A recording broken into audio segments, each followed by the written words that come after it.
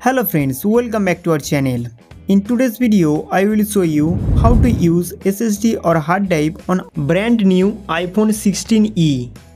Friends, it is very easy to connect any type of external storage to today's iPhone model because the charging port is now C-type, and with the C-type you can easily connect to any SSD or hard drive. I have a Samsung SSD storage. Its output is C-type. Type C to Type C cable is required to connect it to the iPhone. You can also use your charging cable. Now connect one end of the cable to SSD and plug in the other end to the charging port of the iPhone.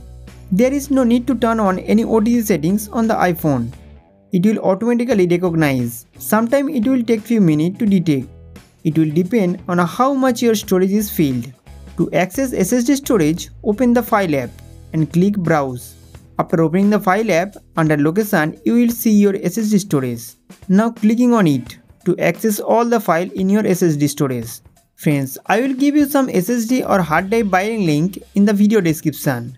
You can buy them from here. So friends, in this way, you can use your SSD or external storage as an additional storage on your iPhone.